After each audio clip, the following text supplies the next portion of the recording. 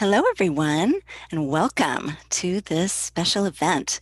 I'm Lisa Levinson with In Defense of Animals. I'm here with Marlene Narrow, host of Vegan Nation.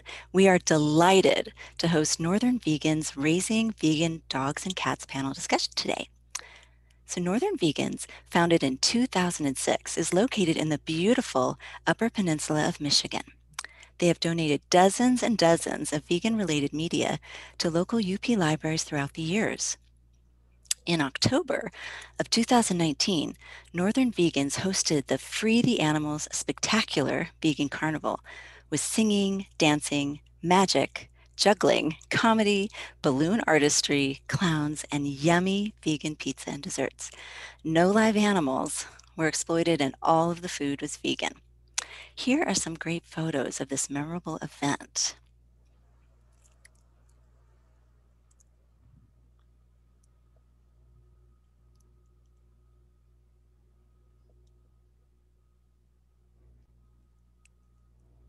Let's see.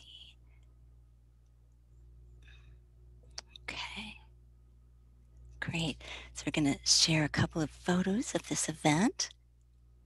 So here's one of the posters from the event, from the carnival.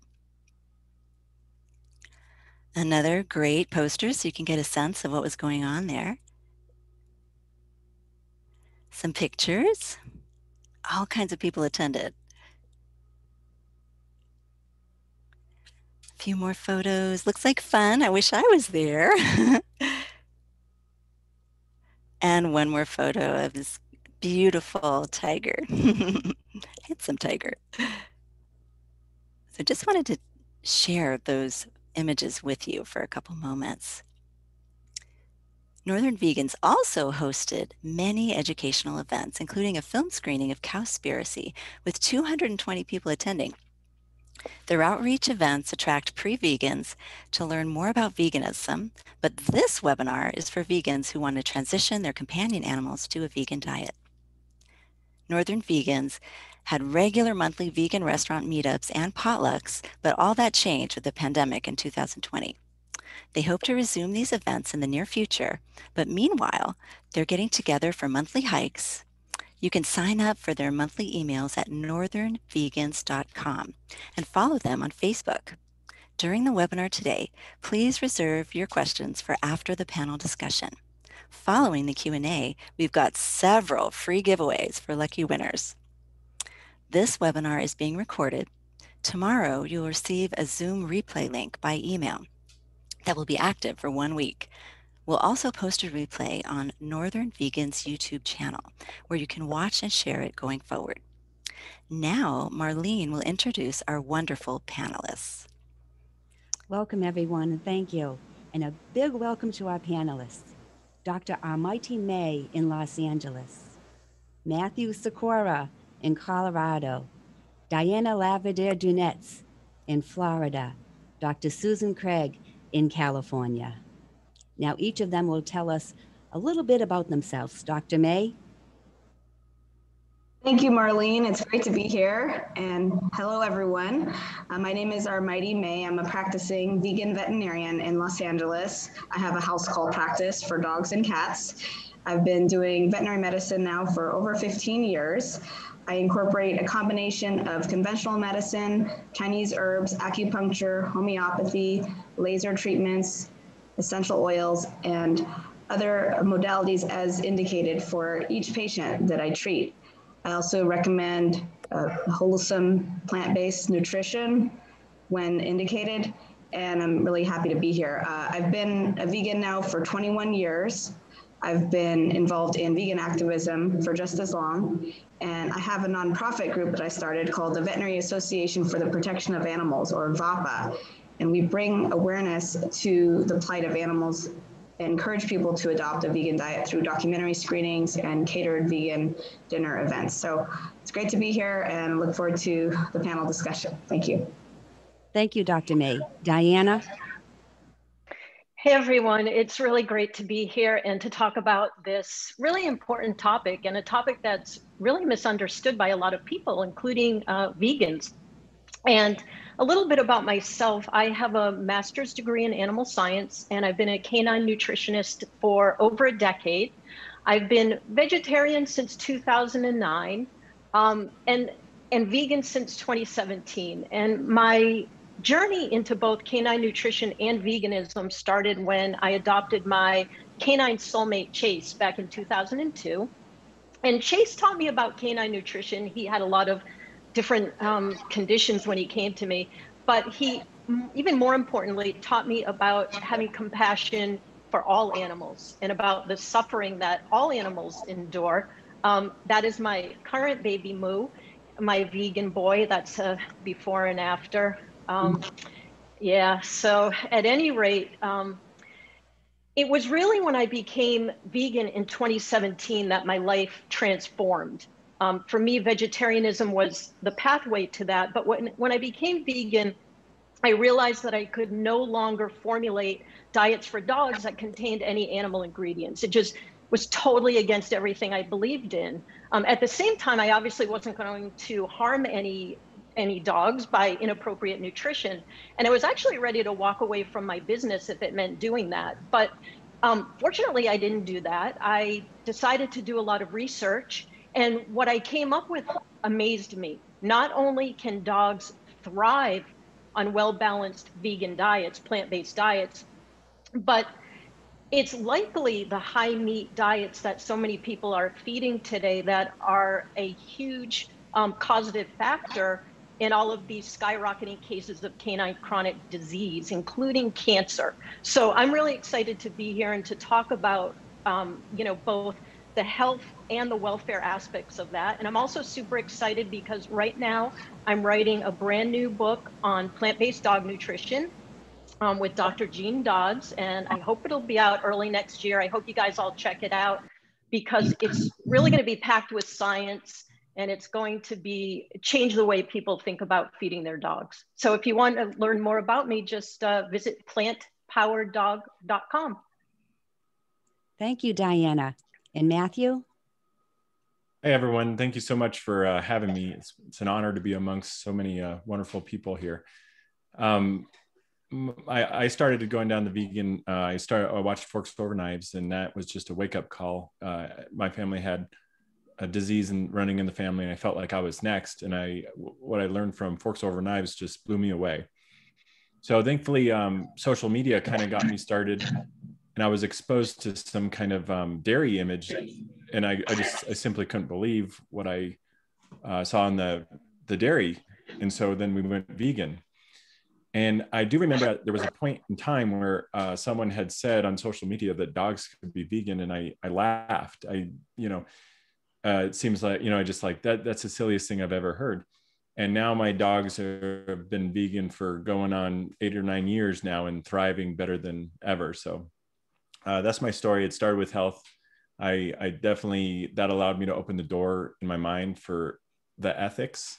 And since then, I've tried to just share my experiences and testify to what the positive changes in my life. And my wife and I still hold today that it's our single best decision we've ever made in our lives was to go vegan. Thank you, Matthew. Susan?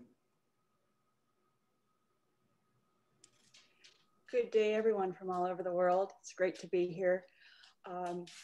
First of all, my doctorate is in educational leadership, and I'm a university faculty. I work with teachers, so I'm not a veterinarian or a physician. I am a longtime vegan, over 30 years as a dietary vegan, although it took me a while to and that was for moral reasons. That my reason for going vegan was to not participate in violence towards any beings. It took me a while to make a full connection. I had a cat, and it didn't occur to me to feed my cat a vegan diet, and I did not even know if there was such a thing. So my first cat didn't live all that long. He lived 13 years, and I think he would have lived a lot longer had he been vegan.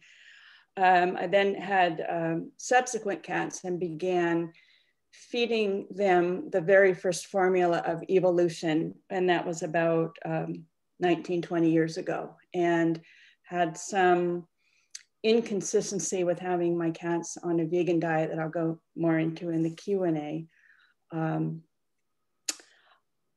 My cats, so I started with cats, and my cats have been fully vegan for about 6 years. And my dogs, I began bringing in some rescued dogs. I began becoming a dog mom about 5.5 years ago. And my dogs, I have 6 dogs. They've all been vegan since being with me. So I have 6 dogs and 4 cats. All are fully vegan. And I'm here to share my experiences as an animal mom who's been able to successfully have all my animals be vegan and be super healthy. Thank you for being here. Thank you, Susan, and thank you, panelists. Now we'll start the Q&A. Can you discuss the importance of adopting animals, not shopping for them, not buying from breeders, and how adopting is a vegan ethic? Matthew? Yeah, so unfortunately and unfortunately, I started out my adult life in the dog snob mentality of thinking I had to kind of have a certain kind of dog and a certain kind of dog to find who I was. And I was reflecting on this because it has been a big kind of punch in the gut ever since going vegan, realizing that my dog Happy up here, we did get from a breeder, and this was pre-vegan. And but the more I thought about it as a kid, when you see a dog, like you're not like defined on what a dog is supposed to look like or how it is or whatever. And so, but then like through enough media and like stuff, you think you have to have a certain kind of dog. So I kind of just grew up thinking, oh, you know, I have to have this kind of dog. So after going vegan, we started visiting dog shelters. And that was a wake-up call beyond almost anything. I mean, it's almost like, you know, in some ways, like a slaughterhouse in a way, because you see these animals, these beautiful beings, kind of just not necessarily neglected, depending on the, you know, but they're just not loved like you would want to love them. And so when you start to just add 2 and 2 and realize that like every time that you don't adopt and you shop, that puts away a dog in a situation that doesn't have to be. And so we started visiting a dog shelter and just like getting closer and closer to these dogs and just realizing, wow, this is the way to go. And this is the right way all along. My wife still to this day says, you know, I told you from day one, we need to adopt. And so we got our second dog. We rescued our second dog, Scooter. And it's just amazing what love that all dogs can give, no matter who. So I do believe it is our obligation as people who care about animals to stop the commodity, making them commodities, and like having people, you know, end up, the system just creates too many victims, and that our part, what we can do is definitely adopt instead of shop. And that was a big learning experience for me. Thank you, Matthew. The act of feeding our companion animals, other dead animals, compromises our vegan values. Please elaborate on this. Approximately how many animals are killed for the pet food industry? Dr. May? Thank you, Marlene. There are about 163 million dogs and cats living in the United States. And if they were their own country, they would actually be the 5th largest meat-eating country on the planet.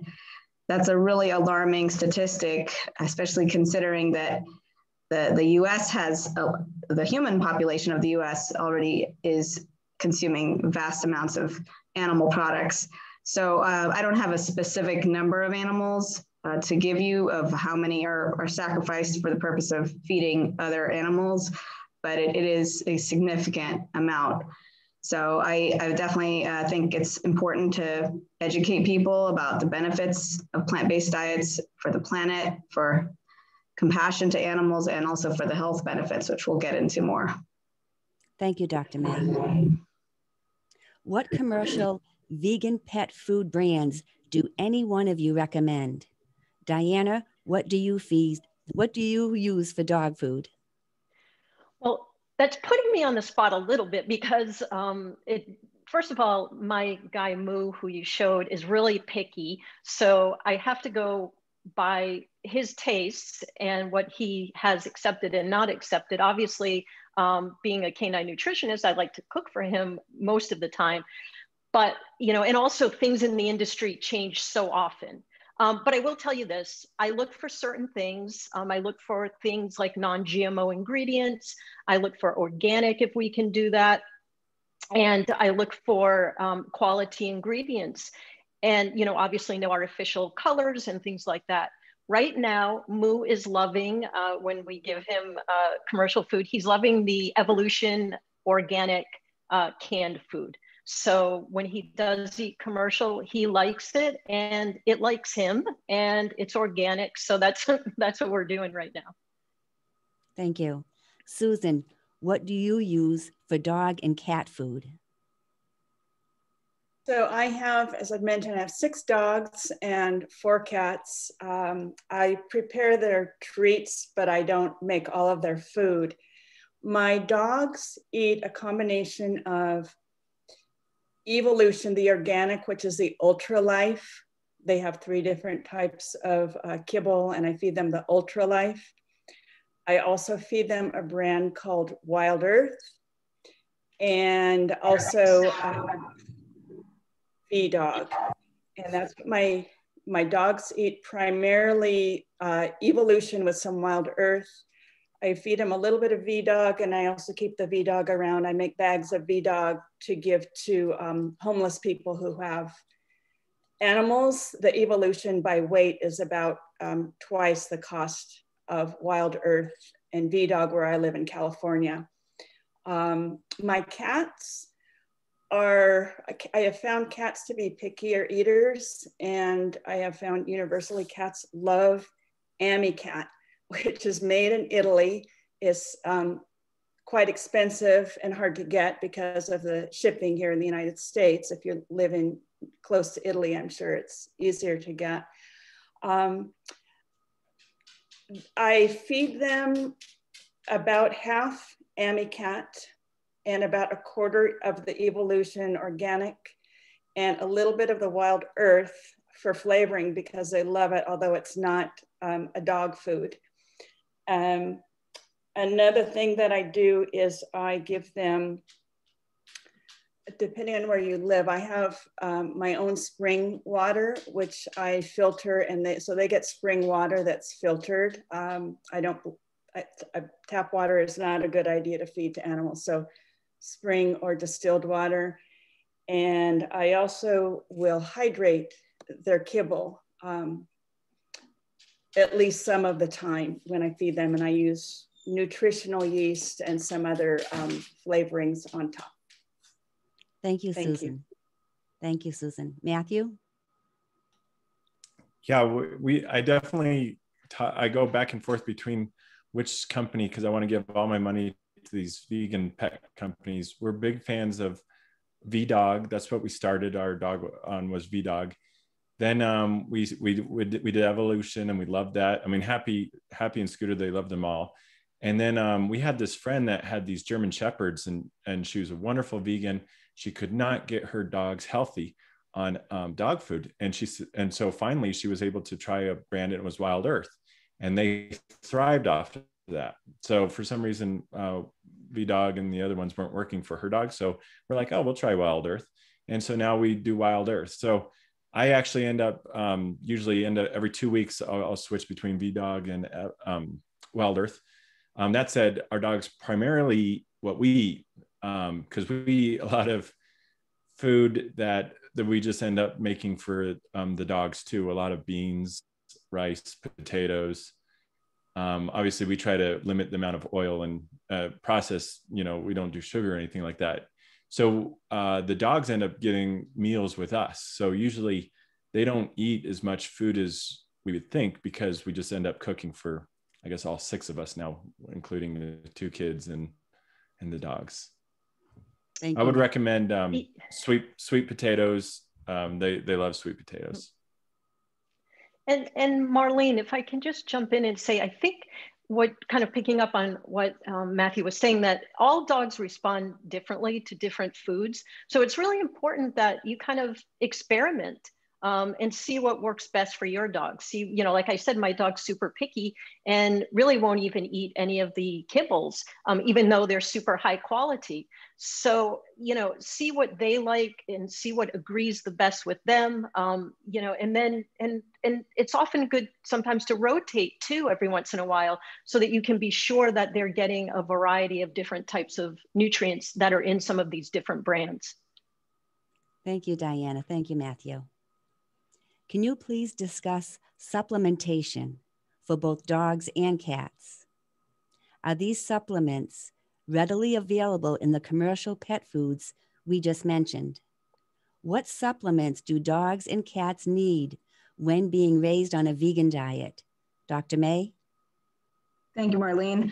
So if one is raising a dog or a cat on a nutritionally complete vegan diet that is already completely balanced, there's not any need for supplementation. I'm going to just show a few sample brands that have vegan formulas. Halo vegan formula, completely balanced and complete for dogs. Natural Balance vegetarian formula. Nature's Recipe also has a vegetarian vegan formula. Evolution, which was mentioned earlier. V-Dog, Benevo, and Avoderm, Gather. There are quite a few for dogs, actually. And so all of these have the full range of nutrients that dogs require to be healthy. And for cats, they're fewer in number, but there are still Cat, Benevo, and Evolution that are nutritionally complete and balanced for cats.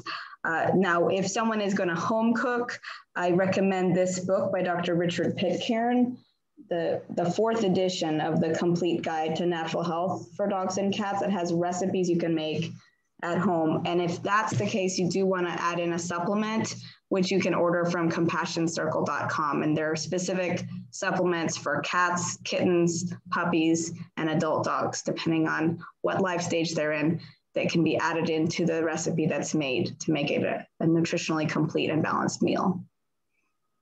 Thank you, Dr. May. And what are the differences between Wild Earth, V-Dog, Evolution dog and cat food, and Ami cat food? And are there any others that you recommend? Dr. May? Thank you. There are some differences in the ingredients. They're all balanced and complete according to the American Association of Feed Control Officials, giving their stamp of approval that they've met the minimum requirements for needed nutrients. But there are some dogs who are pickier about certain foods. So it's important to try different options if they're not taking to the first food that's tried, just like as we vegan humans may not enjoy all brands of almond milk or soy milk. We have to try different brands sometimes before we find one that agrees with us or that we find delicious to drink. And same with other vegan food items that we consume. So dogs also have their individual tastes and preferences. So it's important to be patient and transition them gradually to help minimize any upset GI symptoms such as vomiting or diarrhea. If the swift change is made without enough of a transition for animals who are more predisposed to that, there can be some loose stool or inappetence sometimes, but definitely gradually over the course of 1 to 2 weeks, ideally transitioning them if they're accustomed to a meat-based diet can help them transition, and adding in nutritional yeast flakes when they're not as apt to eat it without that, which is actually healthier too, because it has the B vitamins and it has a great cheesy flavor. So there are a lot of options for them, but I think it is an individual case-by-case basis how well a certain dog will respond to a particular formula. Thank you, Dr. We all first and foremost want to feed our dogs the healthiest diet possible. What are some of the reasons that a plant-based diet is actually healthier than a meat-based one for dogs? Diana? Yeah, that's the really kind of wonderful part about all of this is we're doing it you know, because we don't want to harm other animals, but it's absolutely 1000% the healthiest track for our canine companions, assuming that we're giving them a complete and balanced diet. And that goes with whatever type of diet you're feeding. They have to have all of their nutrients. But, you know, in this book that I'm writing now, one of the things that we're writing about and researching is the correlation between meat-based animal ingredients in general, be it poultry, you know, beef, dairy, and all kinds of chronic diseases, including cancer. And, you know, for example, there's something called bovine leukemia virus, and they now suspect that this is a zoonotic blood virus, leukemia, that's actually in people's DNA who eat foods that of cows that have this virus. And you might say, well, that can't be that many cows, that can't get into the system. Actually, it's a massive, major part of the food system. Almost all cows have it. And unless they actually have leukemia, if they only have it in their blood, they're still a part of the food system. And it's actually been found to be in the DNA of cells of 38% of people who are tested actually have this bovine leukemia in their cells. So, you know, you might think, well, I'm feeding a fresh food diet. I'm not feeding, you know, pet food. Meat and poultry and dairy and fish are contaminated with all kinds of environmental pollutants, with viruses, you know, PCBs, dioxins. You know, I'm sure Dr. May can go on and on about this as well. So the lower down on the food chain that you eat, the less toxins have bioaccumulated. Toxins bioaccumulate up the food channel with every animal that then eats the animal below it. By the time you get to the top of the food chain, you are eating all of these toxins that have started in the soil and bioaccumulated up and are in the fatty tissues of the animals that you're eating. So the lower down on the food chain that you eat, the healthier that you're eating. And I'm just talking about fresh foods. I'm not even talking about the meat-based pet foods that are the absolute worst of all of this. And you know, and Dr. May might want to address that too. Sure, absolutely. Bioaccumulated toxins are a huge concern in meat foods. Any meat, even if it's organic, is going to have persistent organic pollutants by virtue of bioaccumulation up the food chain. And in addition to PCBs and dioxins, we have arsenic found in most chicken, mercury found in a lot of the seafood products, and any number of other carcinogenic chemicals that concentrate as they go up the food chain. So inherently, plant-based diets are cleaner, healthier, lower in toxins. And we know that one of the cornerstones of health is minimizing toxin exposure.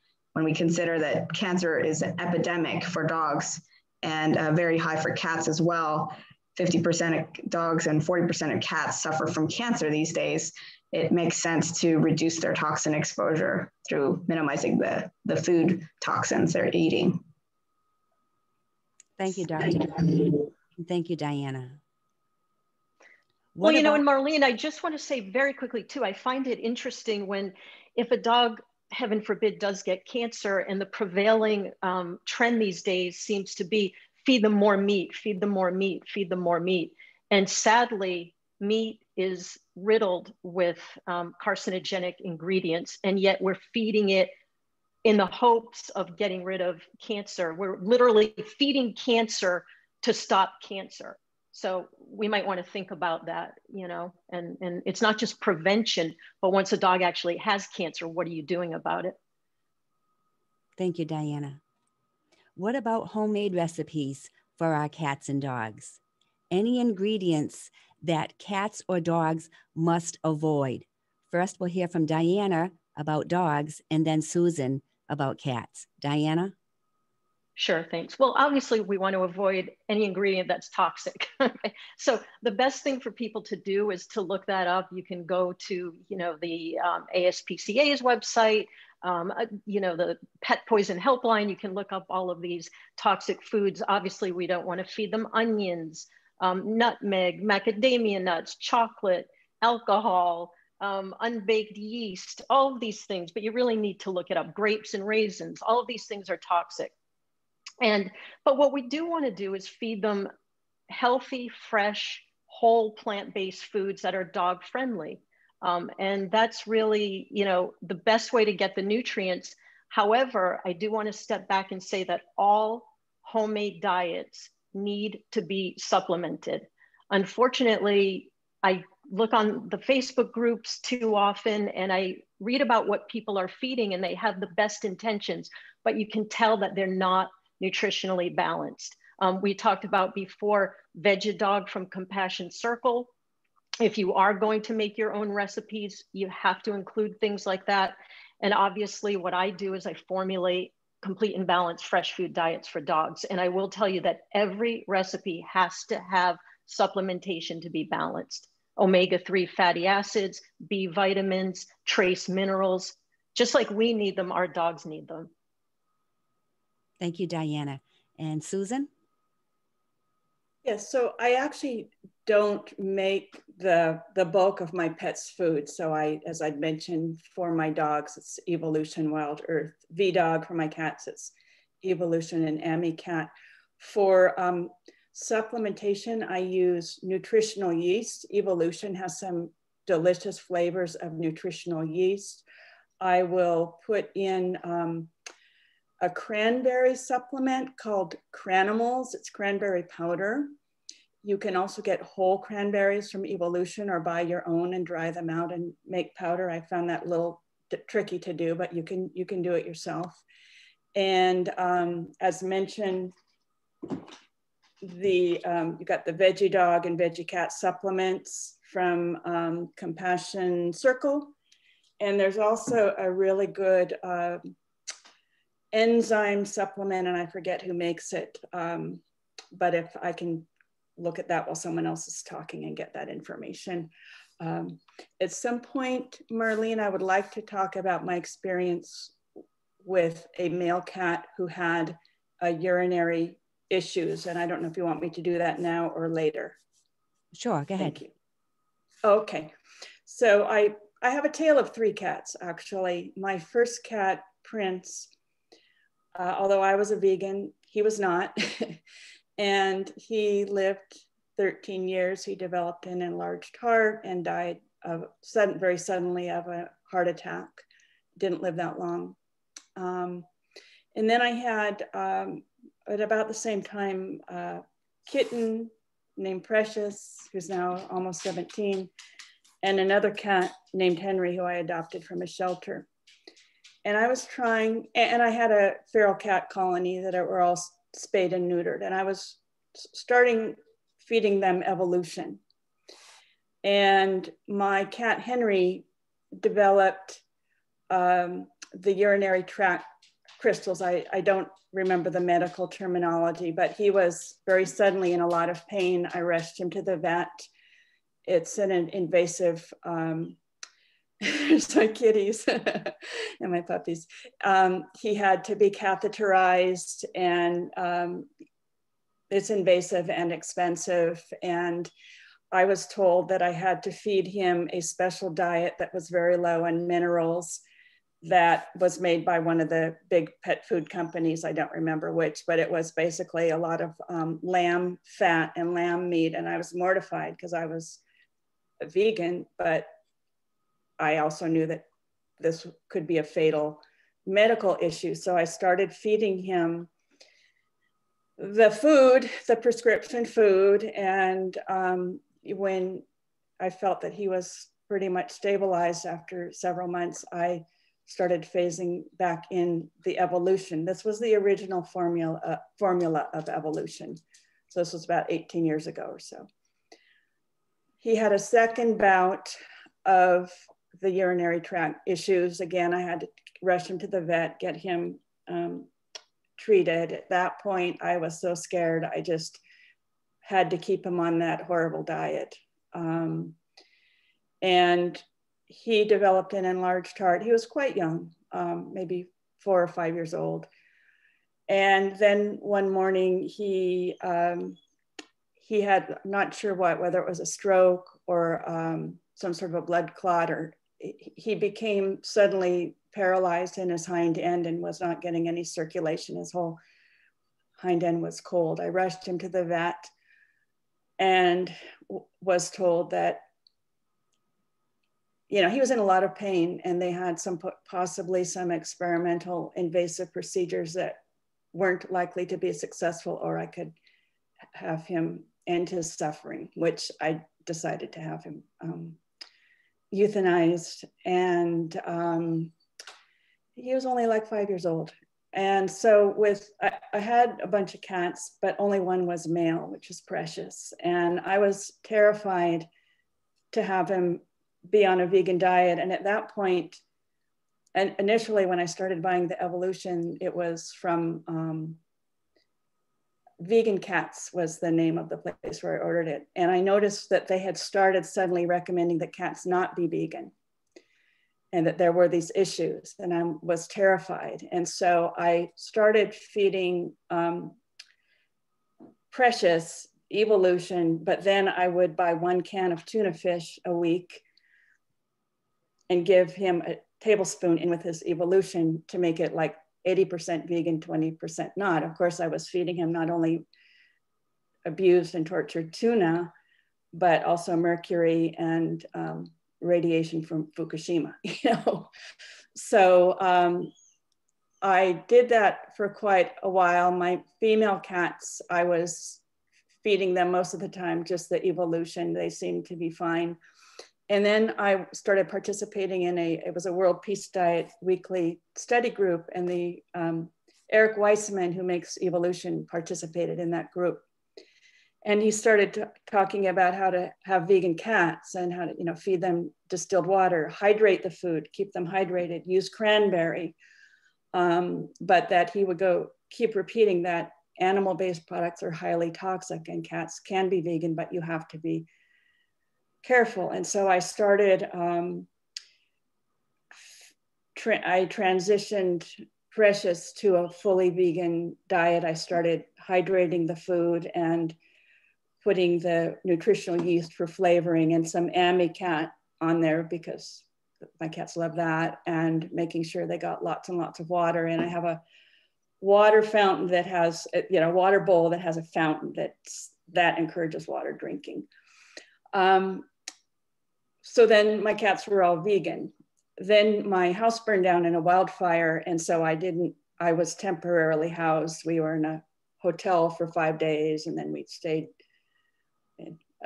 at someone's house above their garage for a couple of months. And so in that whole thing where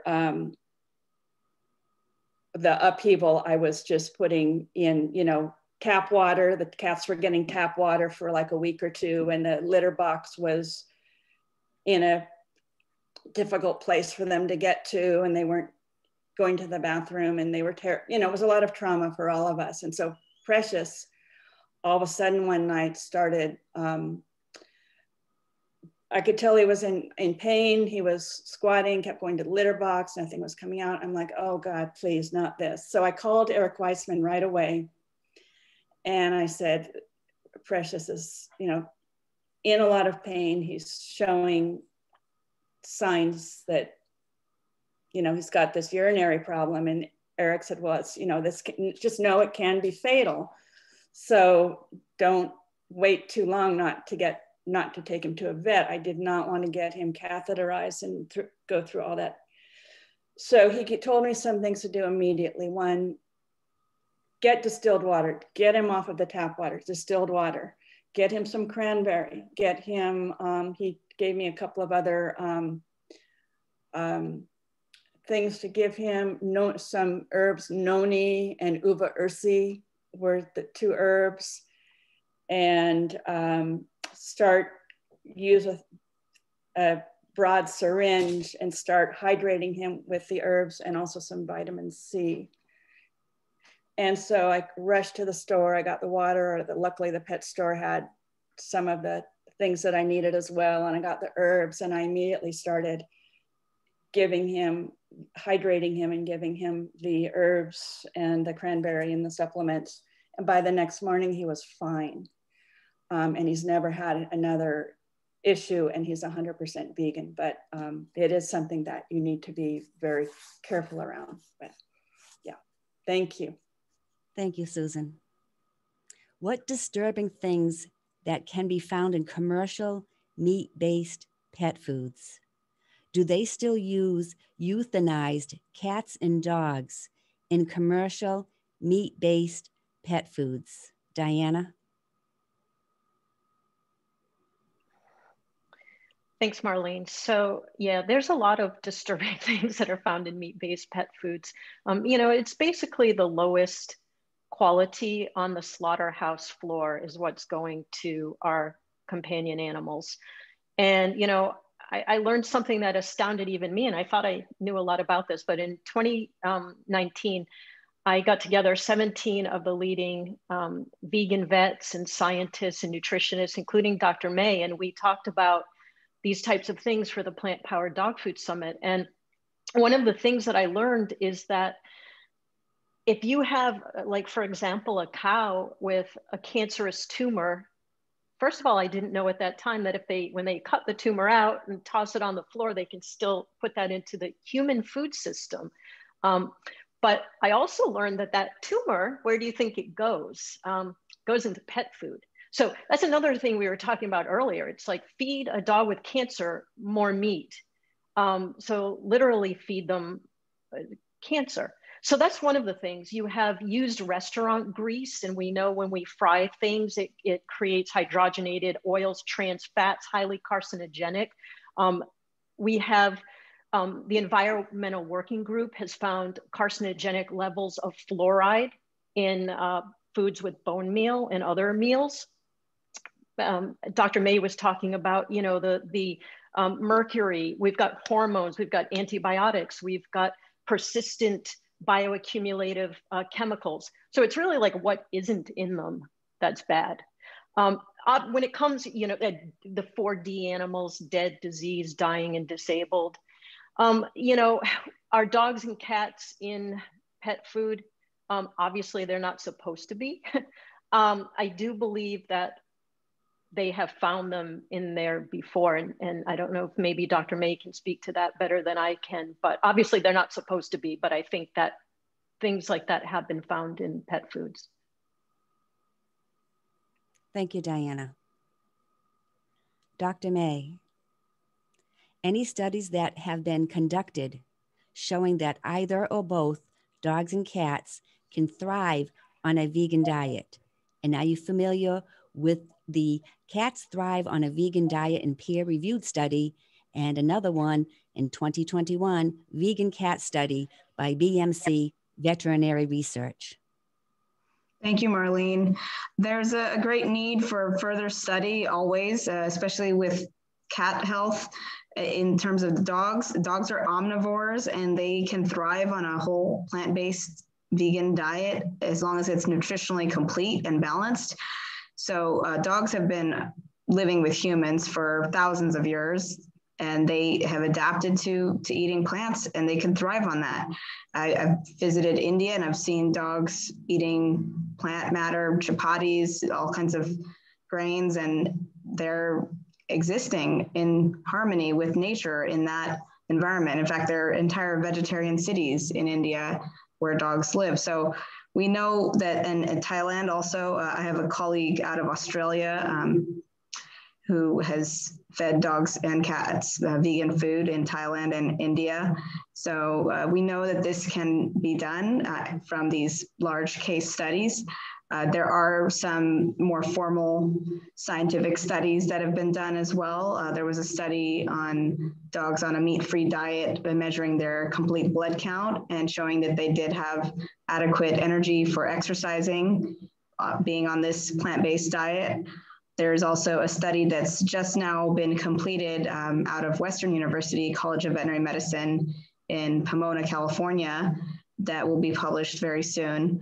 And it's shown some very encouraging results with dogs on plant-based diets as well. We don't have as much information about cats. There always are challenges getting funding for these sorts of studies, but hopefully as time goes on, there will be more of that available. But we know that cats are also very flexible, compared to, say, a lion or, a true wild carnivore, in that they have also been domesticated. They do have certain requirements, though, that dogs do not necessarily have, such as the need for taurine, although there are certain breeds of dogs who do need more taurine and can run into issues with their heart if they don't have enough of that. But as long as the diet is nutritionally complete and balanced, and the cat is consuming the food and not losing weight or going on a hunger strike, it can be a very healthy option. It is important, especially for male cats, to have their urinary tract health closely monitored because of the potential for urinary crystals that, if left unchecked, can lead to urethral obstruction or a blockage where the cat cannot urinate. And that is a life-threatening emergency, which we don't want to have happen, obviously. It is something that happens to meat-eating cats as well, though, who are consuming mostly kibble-based diets.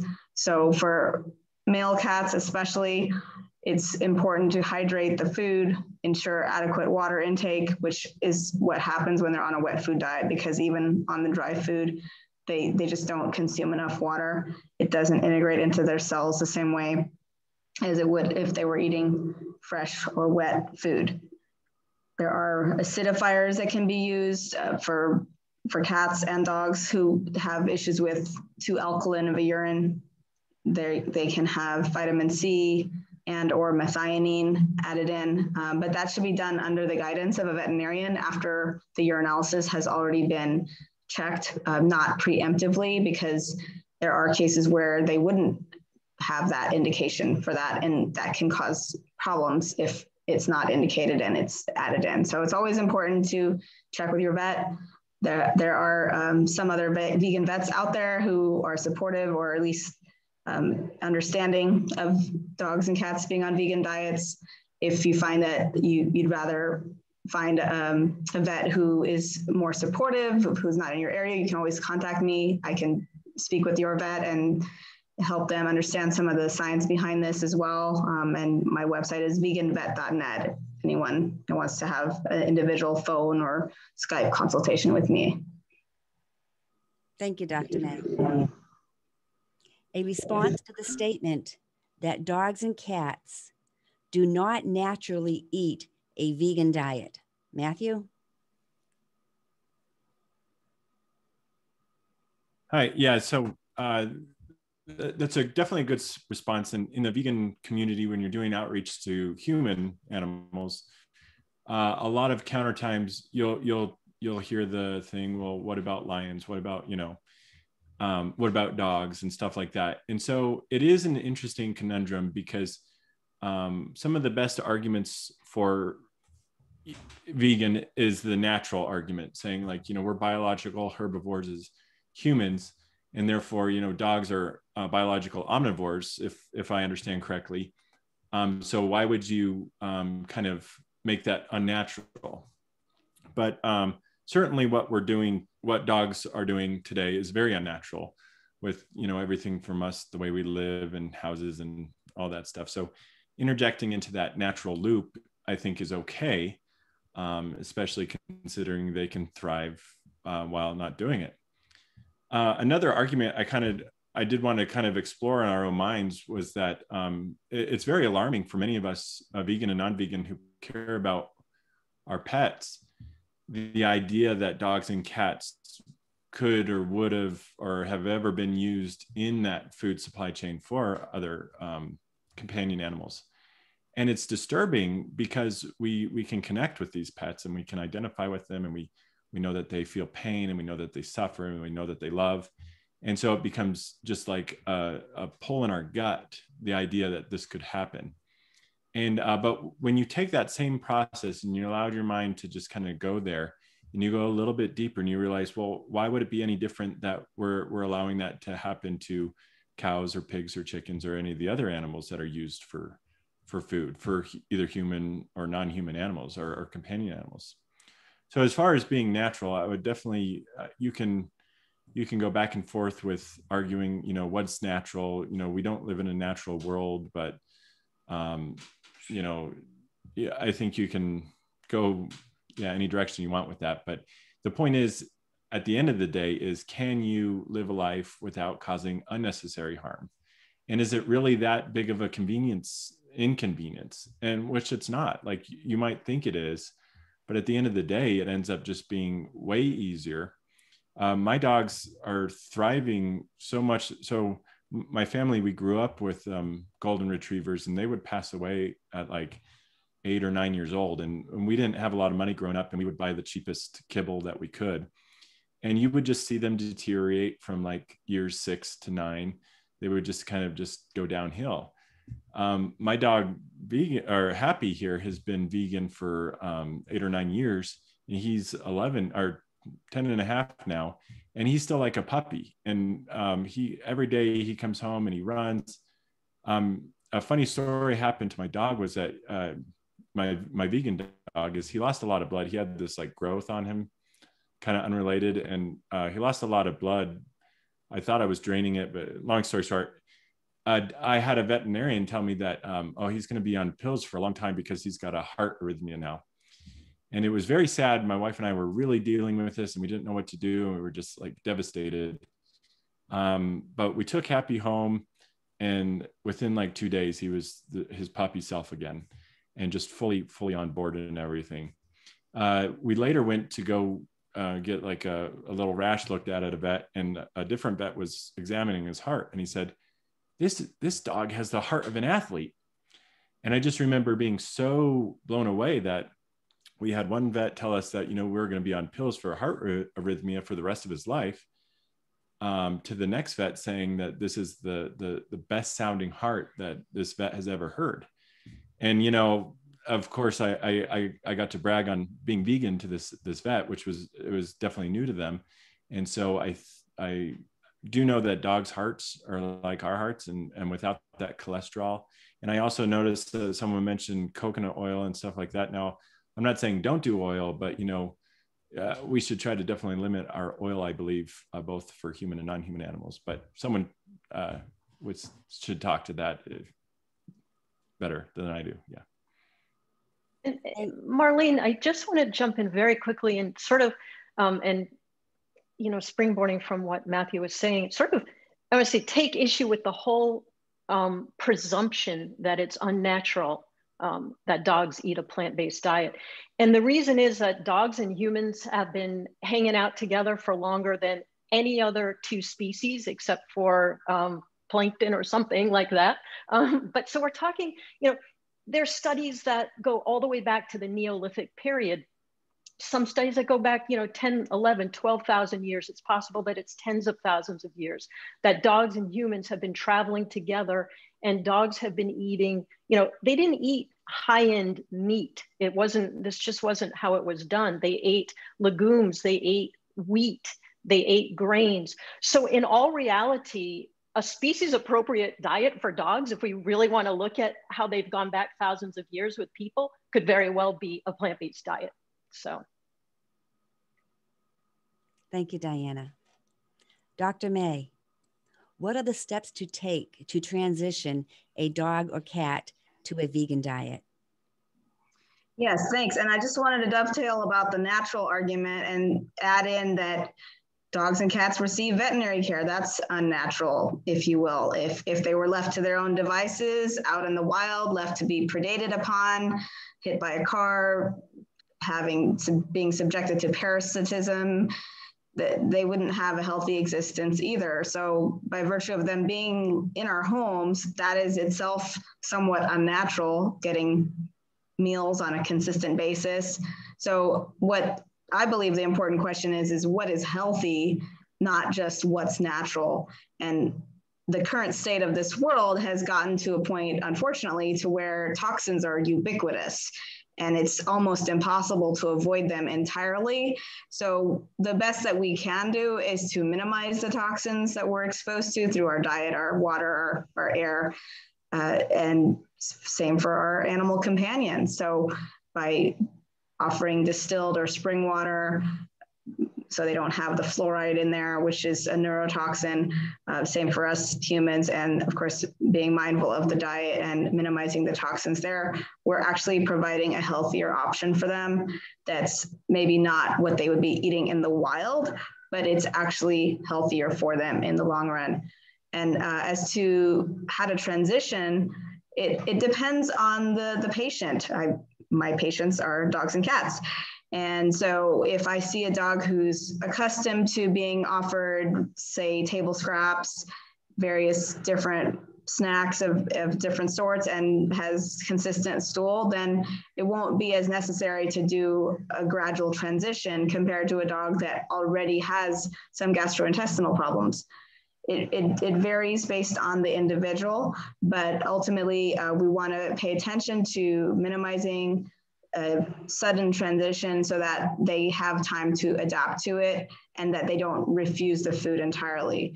For example, cats tend to be pickier eaters. So if they are just presented with a new food item that they've not seen before, they may just turn their nose up at it and not eat it. And then the food may go bad and then one has to start again. So adding in little bits of the new food, the vegan food with the animal-based food over the course of 10 days or so, adding in more and more of the vegan food can help the cat familiarize with the new food and then eventually, hopefully, adapt to it. And there may be some transitional rocky road of trying to get them to adapt to it. If they don't like the food, you can add in smoke flavored substances to make it flavorful for them, along with the nutritional yeast. You can warm up the food to bring out the aromas. You can also add in things like tofu and tamari, small amounts. There's a recipe from Dr. Pitcairn's Complete Guide to Natural Health that has tofu, nutritional yeast, 1 tablespoon of tamari, and the veggie cat. You can also use things like peas and carrots, pumpkin and squash to add in for cats to have enough fiber, because a lot of cats don't get sufficient fiber if they're eating a meat-based diet. Even if they're not going to be vegan, adding in at least some peas and carrots or pumpkin or squash can help provide fiber and phytonutrients to help them have healthier digestion in general. But if some cats may be prone to urinary problems, you might want to just do 50-50. If it's difficult to get a urinalysis on a regular basis, or at least twice a year, some cats, they're not going to take to the food, and then they're going to have to be more flexitarians. But whatever we can do to make that transition easier for them will make it more successful in the long run. Thank you, Dr. Marlene. Susan, will you please tell us about your dog Rocky's vaccine injury and your dog Talia's quick recovery from a rattlesnake bite to her cornea? Yes. So I have 5 Chihuahuas. All are from rescues or shelters. And a year and a half ago, my dog Rocky went in for his rabies booster, which is a vaccination which is required for all dogs, I believe in all 50 states. It's the only one that's required in California. So he had his rabies booster, and about 1 week later, he threw up in the middle of the night, a very weird green vomit in bed. And he always gets up with me in the first thing in the morning. He did not get up. And I knew something was wrong. So I took him to the vet right away. And they did blood work, and my vet said, your dog needs a blood transfusion right away, and we can't do that. You need to take him to the 24-hour veterinary care facility, which is about 90 miles away. And he said, it can't wait till tomorrow. So I took him to the pet hospital, and they immediately put him in an oxygen chamber and did some blood work and told me that, yes, he definitely needed at least 1 transfusion, and that is a risky treatment, but that it was critical, it was life-threatening. And I thought back to, he had had his booster the week before, and all of a sudden this happened. And so I asked both my vet and the specialists, I said, could it be, because they were saying, well, it could be, it seemed like his body was destroying its own red blood cells, is what his body was doing. It was an autoimmune response. And I said, well, what he had, could it have been the rabies booster that triggered this autoimmune response? And these are traditional vets, these are not vegan vets. And they both said, yes, it could be. To where my vet, my regular vet, again, not vegan, is going to exempt Rocky from rabies vaccines, which requires him to write a letter to the board that oversees vaccines, because he won't vaccinate Rocky again. So Rocky spent a week in the 24-hour care facility. He required 2 blood transfusions and plus a pretty heavy dose of steroids to stop the autoimmune response and some other medications. And he's recovered, he's fully recovered now. He had to get blood work every month for about a year just to monitor and gradually phase him off of the medications, because you can't do it immediately. He's not on any medication, he's fine, he's healthy, he's great, but it was enough of a scare to me that I won't do any vaccines except the rabies, because that's a legal requirement. And quite frankly, if my dogs bit someone and weren't rabies vaccinated, they could be destroyed. So, but Rocky is fine. He's recovered from that. And that is pretty miraculous. So Talia Rose, 6-pound Chihuahua. I've got rattlesnakes where I live in a rural area. A year ago, we were walking on leash and a rattlesnake was in the grass and bit her in the cornea, in her eye. The fang went into her cornea. And she's only 6 pounds. So the rattlesnake didn't buzz her. It was thinking, here's a good meal. So, and that could be fatal for an animal that small. Fortunately, it was a weekday morning. I picked her up, carried her, called the vet, said, I'm coming down. She was on the IV getting the anti-venom treatment within 30 minutes of being bitten. The vet was concerned that she could lose her eye. And so once they stabilized her overnight, I had to take her again I had to take her to the eye specialist the next morning.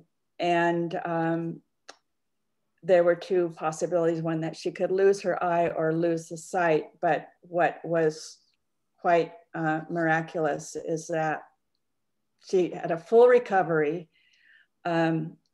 She doesn't lose her sight. She just has a scar on her face. I wish she was sitting here, I would pick her up.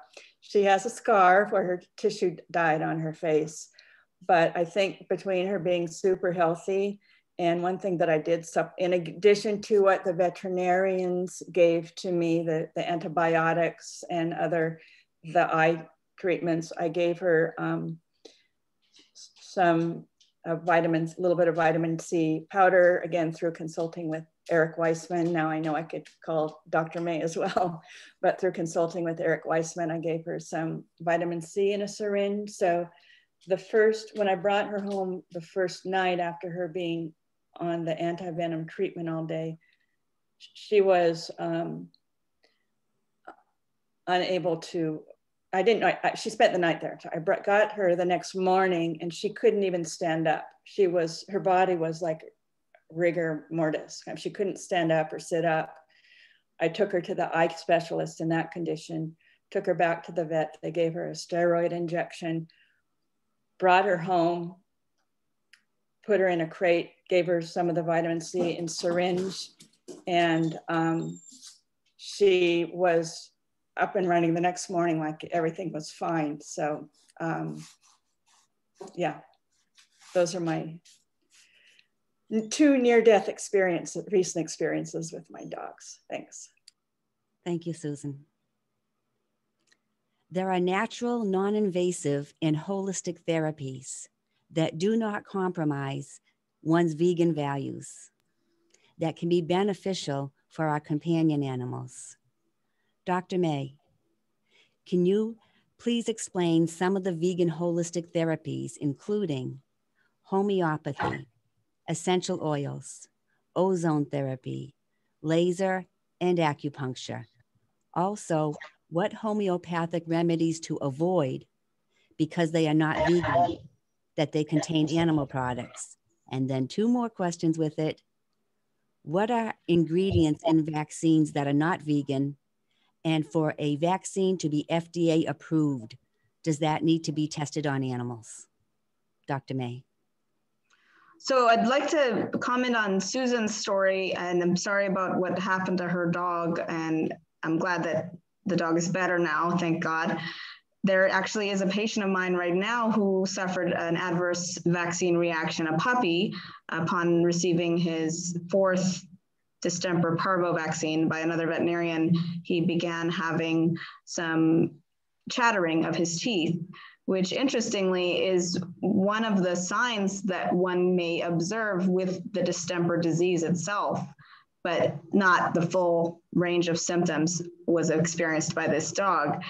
And I have him on a homeopathic remedy. I don't make homeopathic recommendations on a across the board basis.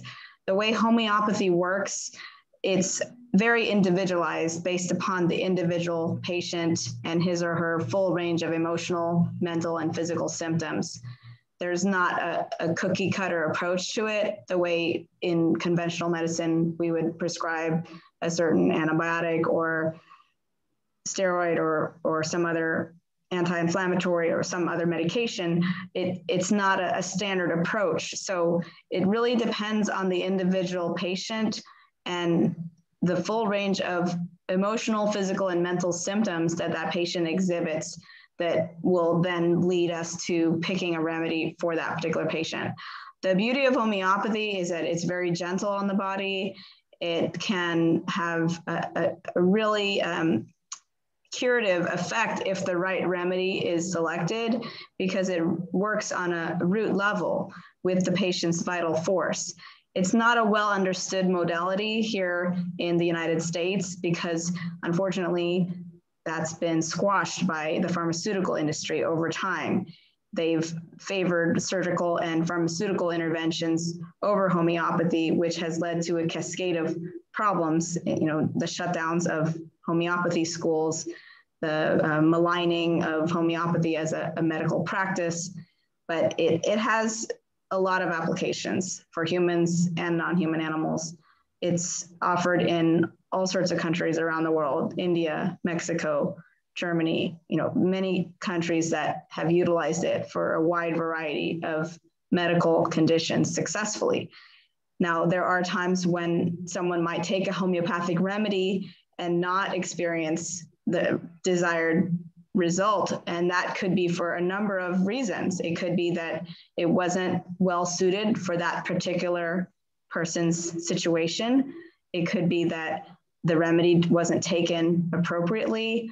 It wasn't monitored. The progress in response to the remedy wasn't monitored, and follow-up remedies weren't given at the right frequency and potency. So there's a lot that goes into that. What I suggest, if people who may be watching this are interested in learning about homeopathy, to read a book by Dr. Wendy Jensen called The Practical Handbook of Veterinary Homeopathy. It's a small book, may take a couple of hours to read, and it'll allow for a basic foundational understanding of this modality to be able to begin to see how it might apply in your particular circumstance. Now, in addition to homeopathy, there are other modalities such as herbs, essential oils, ozone treatment, which has a lot of applications as well that I utilize in my practice. Ozone therapy is used in human medicine as well, and there are many different applications for it. It can help with treating infections. It can help with wound healing. It can even be a good adjunct for treating patients who are suffering from cancer, human and non-human animals. And there are a variety of ways that it can be administered. So ozone, just as an overview, it basically is O3. So that's an oxygen molecule with an extra oxygen atom that is an unstable molecule. And it's mostly the oxygen that's administered, but there is a small percentage, about 3% or so, of ozone or O3 that is included when it's administered, often through rectal administration for small animals. It can also be given as an intravenous injection if it's combined with the patient's blood, which is something called major autohemotherapy. There's also minor autohemotherapy, in which a small sample of blood is collected. It's mixed with the patient's vital fluids and some ozone that's then administered as an intramuscular injection. There is subcutaneous ozonated fluids that can be given under the skin of a patient. So then there's also gas, ozonated fluids for flushing wounds, ozone gas to give on wounds to help them heal in lieu of antibiotics. We've learned that antibiotics, while they may have a place in certain circumstances, they can also have negative long-term consequences for overall health, including reduction in the natural flora of the patient. So that means that that can lead to antibiotic resistance and depress their immune system over time.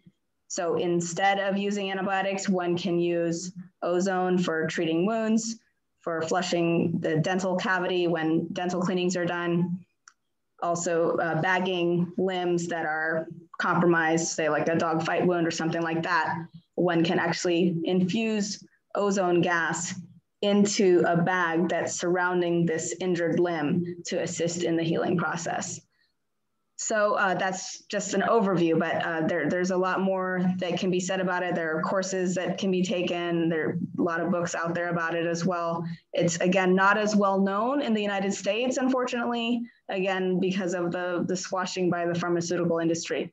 But it's important to understand that we have a lot of options available if we just seek them out. And they may not be advertised, they may not be pushed as heavily as we hear about the other options, but they are out there. What was the other question that you had about vegan versus? Yes. Right. Okay. So most of the homeopathic remedies are vegan because they're derived from plants. Most of them, they're just a small number of them that are derived from animal sources. And there are thousands of remedies out there. So basically it's like a sugar dilution that's done with this particular substance that's diluted down until there's no actual physical substance remaining, but it's through a process called dilution and succussion, where the substance is progressively diluted more and more until there's just the energetics of it remaining. And that goes into how potent it may be for a particular patient, depending on the patient's vital force, whether it's appropriate to give something that is stronger or less potent based upon what that patient can handle. And that is explained more in that book that I mentioned by Dr. Wendy Jensen, the Practical Handbook of Veterinary Homeopathy. So yes, there are vegan options available.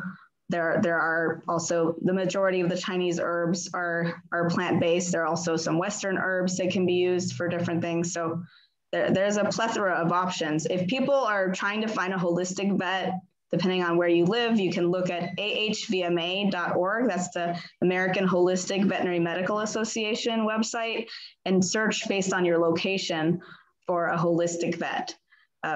May or may not be a vegan vet, but you can educate them about veganism. So they can educate you about holistics and vice versa. So it's a good thing to continue to spread our vegan message while learning about other options that we may not have known about. Thank you. The other two questions. One is, what ingredients are in vaccines that are not vegan? And for a vaccine to be FDA approved, does that mean that it's tested on animals? Dr. May. In the current vaccine scenario, it's not a true vaccine. The COVID shots are actually experimental gene modification injections, and they're marketed as biologics. So that exempts them from safety testing, unfortunately. So they're not held under the same rigor as normal pharmaceutical drugs, even in terms of the level of safety testing that's required. And in this instance, with the COVID shots that are being rolled out currently, they are not actually FDA approved as such. They use the term emergency use authorization to designate an authorization for them to be used given what they claim is an imminent need under this quote unquote emergency. But that is a bit of a long discussion to be had for what we're talking about here. But it is something that they can deviate from those standards. Animal testing is often used, unfortunately, in vaccine development. And in this particular instance, although these vaccines, who knows what's all in them, it's not something that we have complete knowledge of, but there are concerns about aborted fetal tissue being sourced as a base for culturing the vaccines, as well as dog kidney cells, mice cells, all kinds of animal-derived tissue bases that are used for the basis for these vaccines. And there's a lot I could say about vaccines, but I think overall less is more in terms of health and longevity for humans and non-humans. The fewer the better, honestly. So if one can avoid them, that would be what I would recommend. If it's a situation where a dog has to get a rabies shot to get a license, that's understandable. It's a dilemma. I won't say that it's a perfect scenario because it's not. There is a veterinarian, Dr. John Robb, who has a group called Protect the Pets, which you can go to protectthepets.com and learn about what he's talking about. And yes, there are titer testing options available, which I do offer to clients if they're interested in that. We can do a blood test to check antibody levels in lieu of boostering a particular shot. There is the option to do that for the rabies test and the rabies vaccine. When I was in vet school, of course, I had my rabies shot. This was before I was as knowledgeable about vaccinosis, which is harm that comes from a vaccine. That is actually a term that describes the different types of issues, whether they are autoimmune disorders, as was mentioned earlier. The dog had autoimmune hemolytic anemia, or cancer, any number of allergy issues that can pop up that could be related to over-vaccination. So if people want to avoid those problems, then I think checking the titer level, like I had my titer checked. I had to be vaccinated for rabies in order to become a veterinarian. And then I didn't have it boosted because I didn't want to expose my body to more toxins. And I had my blood checked about 10 years ago. The titers were more than sufficient. So there's not been any reason to rebooster my rabies vaccine. So when I look at what happens to animals, I also care about their health. I don't want them to be unnecessarily boosted either. And I want to have people make that decision, understanding there are risks and benefits to both scenarios. But if the dog does bite someone, it can lead to a big legal nightmare. And that's what someone has to make an informed decision about. Now, I can provide a certificate of immunity based upon a titer result, but whether that will be considered valid by the authorities is a whole nother question. And ultimately, what this whole conversation leads to is a need for people to make their voices heard, because as soon as people gather together and voice their concerns to community officials and those who make these decisions, then we can affect positive changes. But if it's just kept to one's own individual decision and not influencing society at large, then we're all kind of struggling with these issues without getting to where we'd like to go with them. Thank you, Dr. May.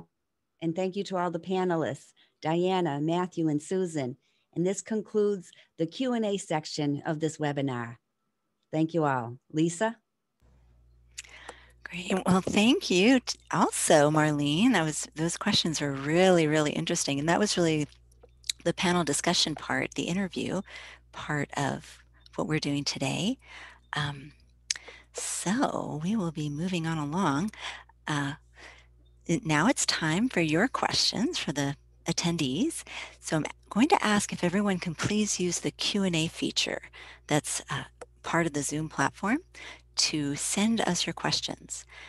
I think the chat box will be a little overwhelming, so let's try to use the Q&A feature. And we may not be able to answer all of the questions today, but we certainly will try. So as we get started here, I'd like to take a moment and just show you a couple of healthy vegan patients that were referenced in some of the previous discussions. So let's see here. All right, let's get you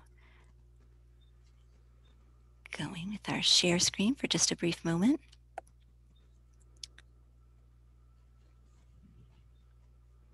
There we go. So here you can see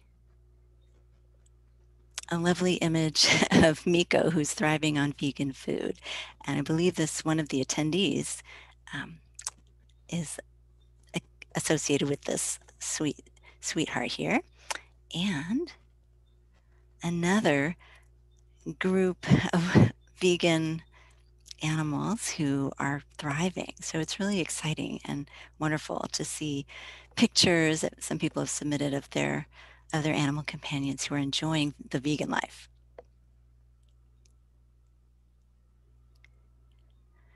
So for now, what I'd like to do is to go to some of the Q&A. So we're going to answer a few of these questions. They might come out randomly.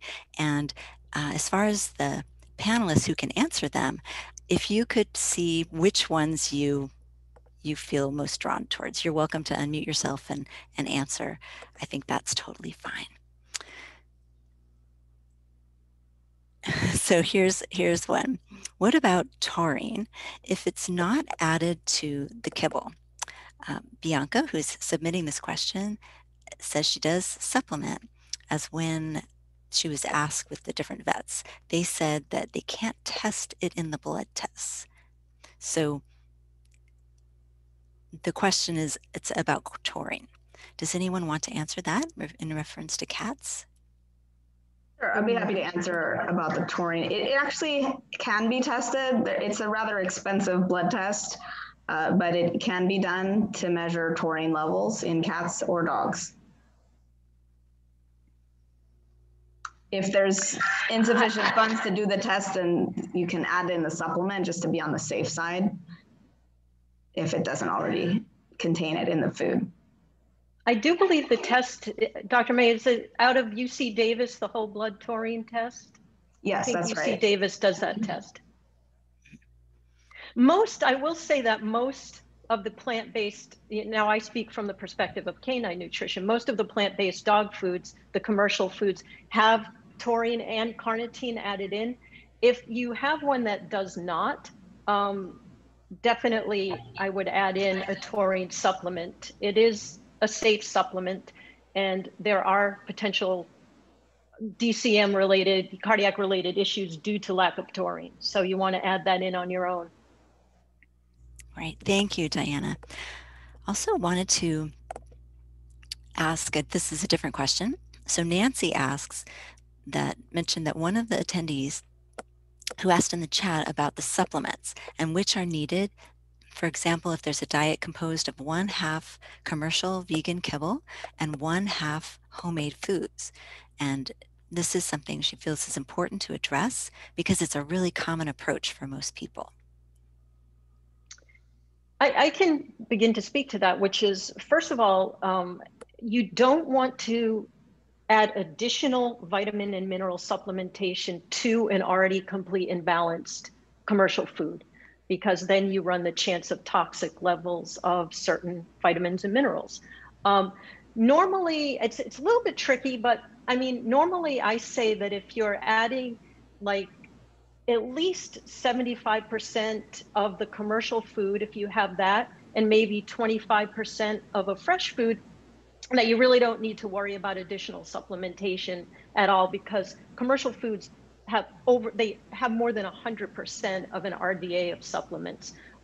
When you get to be half and half, you might want to add a proportionate amount, say, of Vegedog to your fresh food, but you don't want to add in as if you were just feeding a fresh food diet, you know, because you have to be aware that they're still getting a lot of supplementation from that 50% of the commercial food.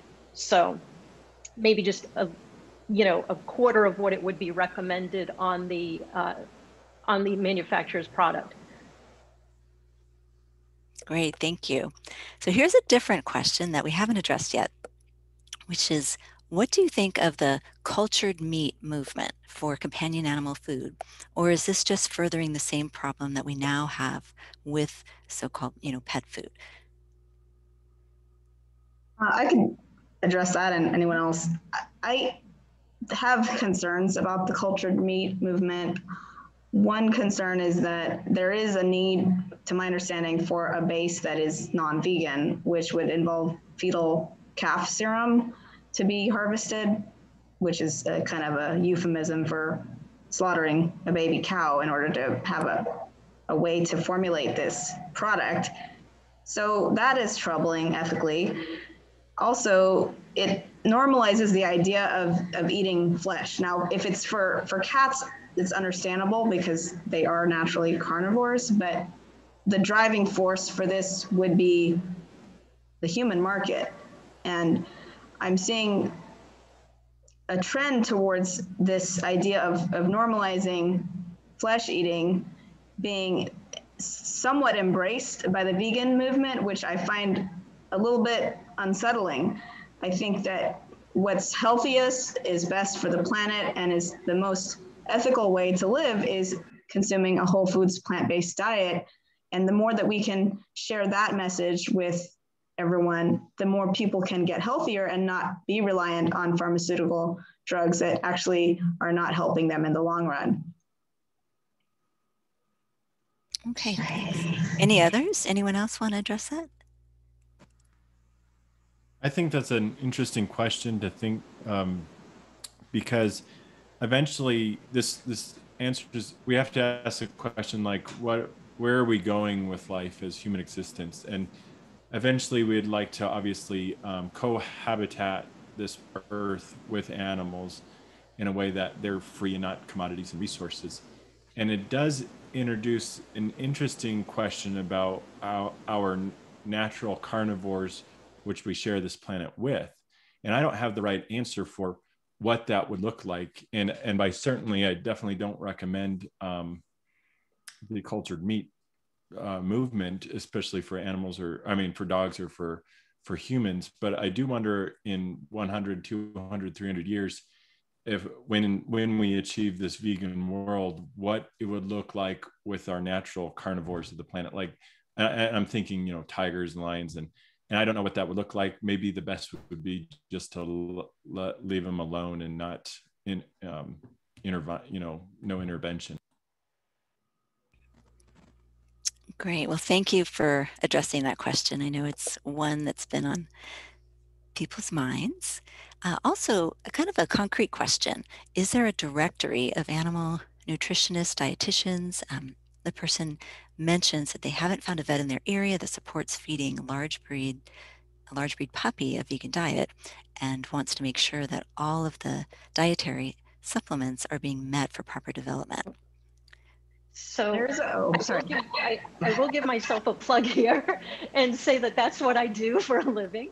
Is obviously I'm a vegan canine nutritionist, and I have a master's in animal science, and I solely formulate plant-based dog diets. So you're absolutely right, and I understand why the vet is concerned, because unfortunately, if you don't do well, any diet, but especially a puppy diet, and especially a large breed puppy diet. If it's not done right, you're unfortunately setting your dog up for lifelong harm. On the plus side, I'm getting more and more people coming to me with puppies and large breed puppies who want to do it the right way. They want to start their dog out with a whole foods plant-based diet and ensure that it's properly balanced. I can actually create a diet with the same parameters as a commercial large breed puppy food, but with a whole foods plant-based with whole foods plant-based foods. So you can do that, and I would also recommend finding a vet who is more receptive to it, because you're going to have this relationship for a very long time. Great. Well, thank you. Oh, yes. I'd like to touch on that. So I live in a rural area, and it's very important that I have a veterinarian near my home. I'd mentioned the rattlesnake bite and the Rockies immune response, where it was really critical that I have a local veterinarian. My veterinarian is not vegan. I provided them with information on vegan diets for dogs and cats. I don't think they ever read it. It's still in my animals file. But I think what I've been able to show them through being a repeat client, they can see that my animals are thriving. So they don't recommend veganism, but they no longer bother me or suggest that I'm doing something wrong, because they can see how well cared for my animals are. That's very encouraging. It truly is. So there's a question here that has some jargon, so hopefully one of you can answer it. The DCM question. There was a question about this, DCM. So if somebody could explain what that is, and then maybe discuss a little bit about that. Yeah, I could address that. Dilated cardiomyopathy, or DCM, is a heart condition where the muscle of the heart becomes flabby, and it can lose its ability to effectively pump as well, and eventually lead to heart failure if not addressed appropriately. So it is a condition that can affect dogs like Doberman Pinschers, Afghan Hounds, St. Bernards, and Cocker Spaniels, as well as some other breeds that are prone to it. Even other breeds could potentially have that if they don't have enough taurine. Dogs usually are able to synthesize taurine through eating foods that have precursors of taurine, such as methionine and cysteine. And it's been found that the grain-free diets are lower in those amino acids, which might lead them to having taurine deficiencies and possibly resulting in dilated cardiomyopathy. There are taurine and carnitine supplements that can be provided if there is an at-risk breed or if the food is grain-free. But the vegetarian vegan formulas that we have for dogs are usually containing grain. So I don't see where that would be a problem for dogs that are consuming a well-balanced diet. Well, that's great news.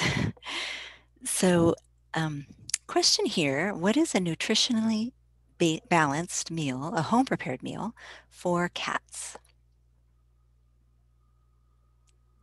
There's a recipe for wild tofu in Dr. Richard Pitcairn's book, which you can order on Amazon. It's the 4th edition that has recipes for both dogs and cats that are plant-based.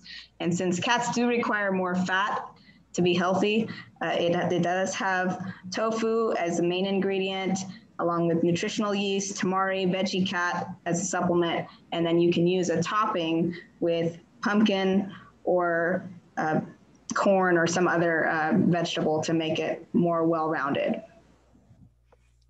Okay, thanks, Almighty. You know, Lisa, if you don't mind, I've seen a couple of questions on oils in the chats. Sure. So I'd love to answer that again as it pertains to dogs. So first of all, someone asked a good question about omega-3s. So there are different types of essential fatty acids for dogs. There are omega-6 fatty acids. That's arachidonic acid, which is only essential for puppies. Then there's linoleic acid. Then there are omega-3 fatty acids, okay? And there are 3 types. Now, two of those types, EPA and DHA, can only come from marine sources. So the question was asked, what about flax seeds? Flax seeds cannot be substituted for EPA and DHA. Dogs do not convert the type of essential fatty acid in flax seeds adequately to make those other essential fatty acids. So they have to come from a marine source. The happy news is it doesn't have to be an animal-based marine source. So there are tons of vegan omega-3 fatty acids out there with EPA and DHA, and they come from the ocean's version of plants, from phytoplankton. So they come from marine algae. I use one called Diva. Nordic Naturals makes one. But the message is you can't substitute flax seeds, you can't substitute hemp seeds, and God knows you can't substitute coconut oil because it contains no essential fatty acids. So you do need EPA and DHA from marine sources, and you need to have all of these things covered adequately. And again, that's something that's worth exploring more to really do it right in a diet. Thank you, Diana. So we've got so many questions, and we have a few more minutes to address them. So I'm wondering so one question would be, what do you think, this is another kind of healing related question, what do you think about the use of CBD oil?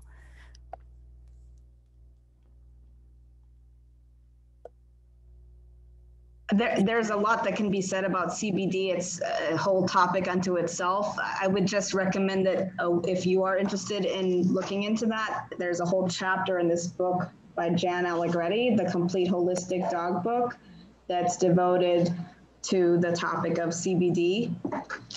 It's important to research it and consult with a professional to know the right dosage for your animal companion and regarding the specific condition.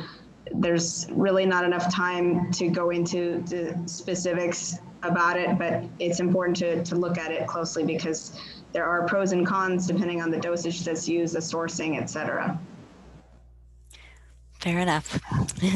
Thanks, Almighty. So this is another question that is more specific, but Victoria says that her dog has been vegan for 6 months, and his recent blood test shows that he's got a high cholesterol of 365, but he's not overweight. How is that possible?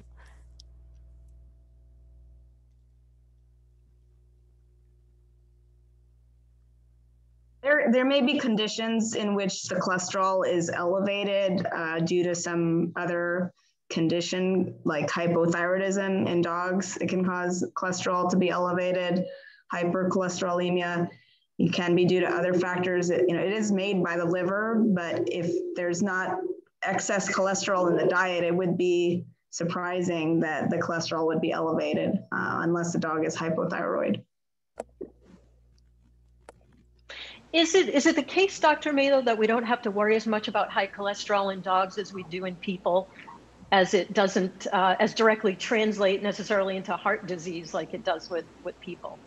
I think so. If it's not terribly elevated, I wouldn't be very concerned about it. But depending on how high above the normal range the cholesterol is, may warrant further exploration into why that might be. But yeah, generally, if it's just a tad above normal, I wouldn't worry about it. Okay, so a couple other questions.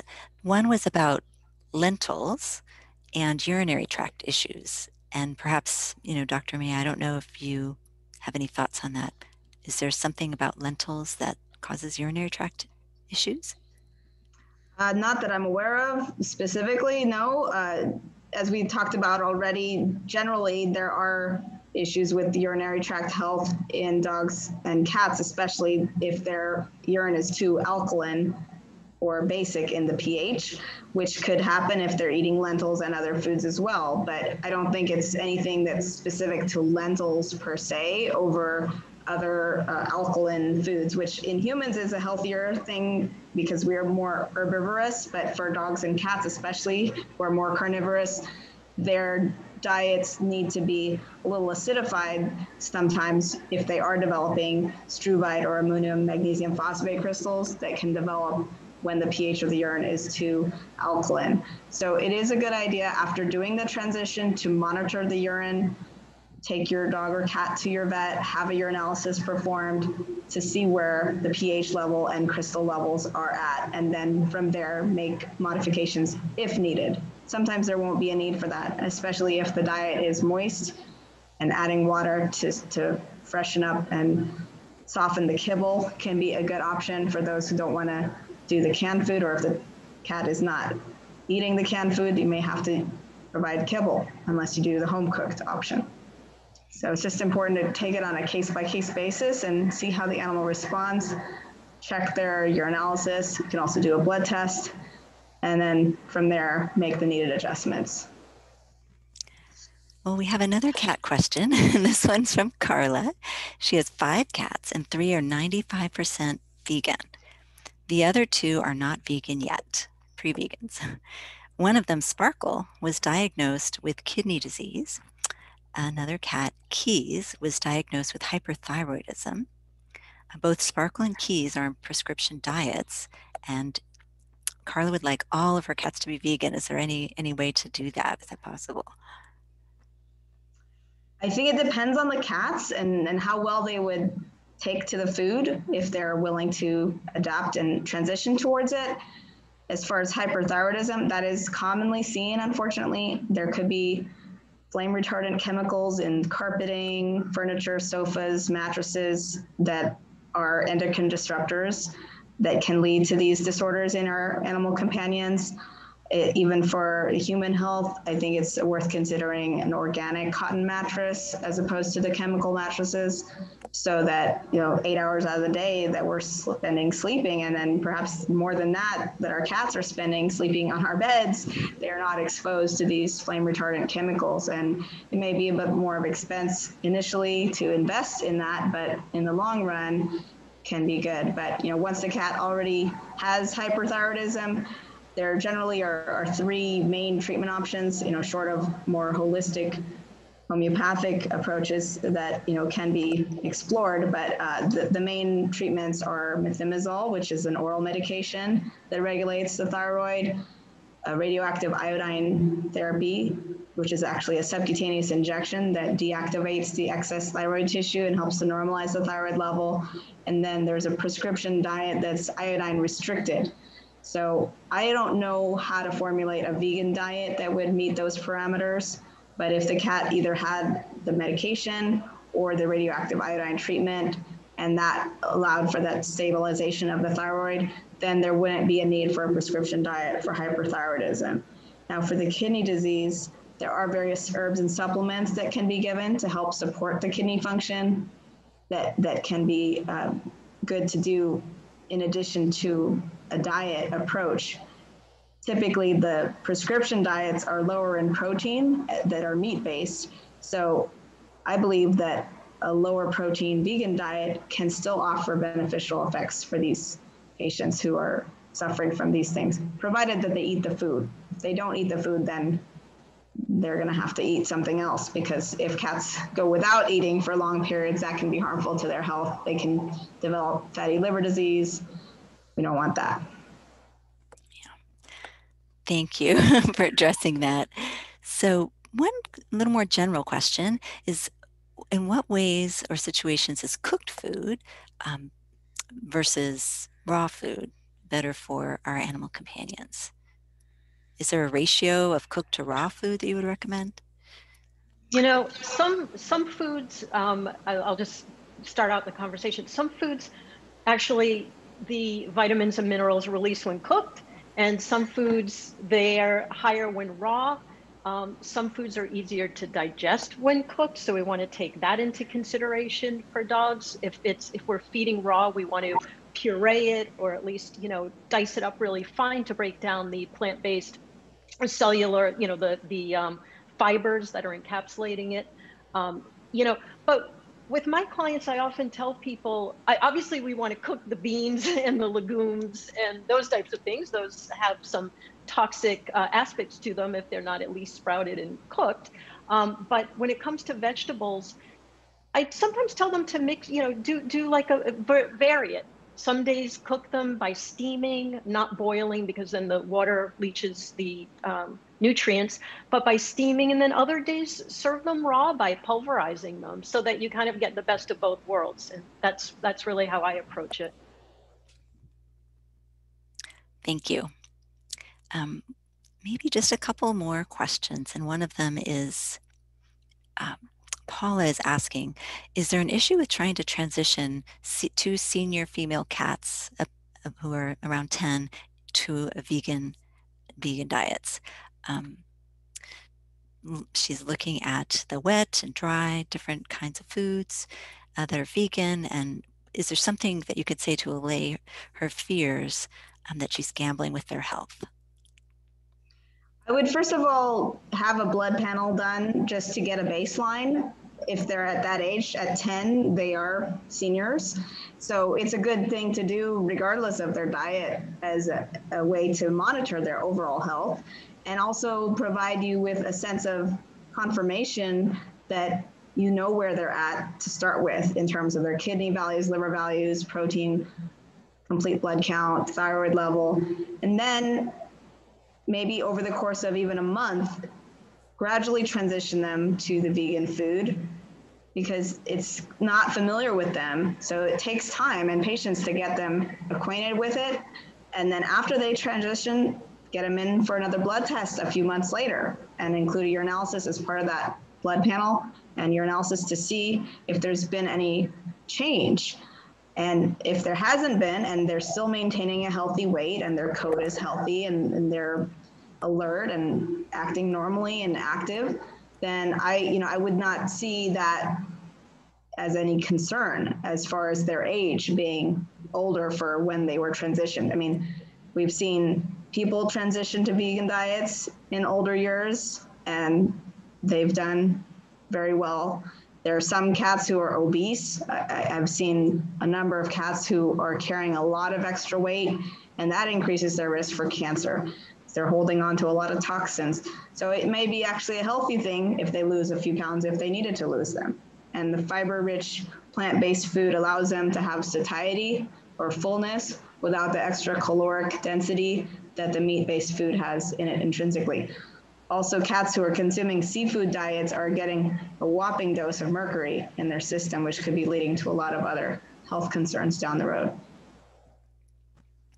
Thank you for addressing that question, which I think many people who live with cats might be asking internally. So this is going to wrap up our Q&A from our attendees, and I know there's zillions of more questions, so I apologize if we're not able to answer all of them. One thing you'll want to know is that Northern Vegans, Carrie with Northern Vegans, has a wonderful resource list that she'll be able to send out to you. So at this point, I'm going to transition a little bit into the next part of what we're doing today, which is a little exciting as well. So just be, if you, as I mentioned before, you're able to watch this. You'll get a replay tomorrow and via Zoom, and also Northern Vegans will have it posted on their YouTube channel. And you can also find it on the Northern Vegans Facebook and events pages.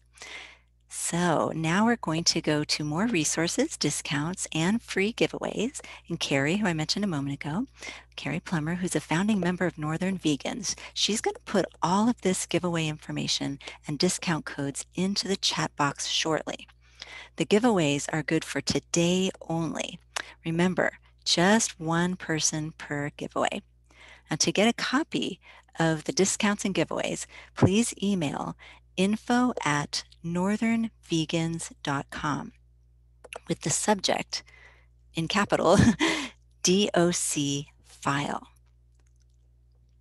So now I'm going to go over these with you so you'll have a good sense of what exciting goodies are coming.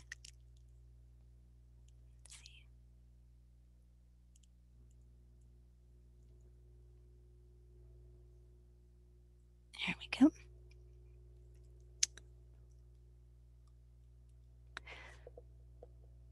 So these exciting discounts and giveaways will be 2 free phone consultations with Dr.